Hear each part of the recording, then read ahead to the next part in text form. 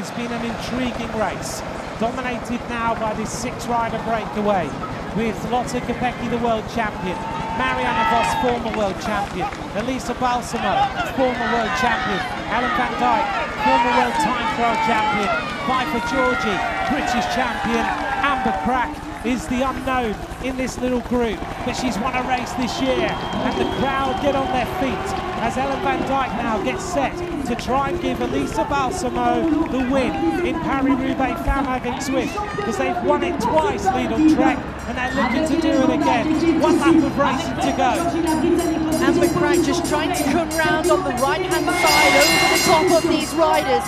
Now Pfeiffer Georgie takes a look over her right-hand shoulder, and it's all keeping together, but Kopecky is slightly boxed in here. She's trying to find a way out, and she's not going to be able to find a way. She's going to have to come the long way round, and can she get herself out of this position? Let's see how it's going to go. Pfeiffer Georgie is on the front, big move of Balsamo.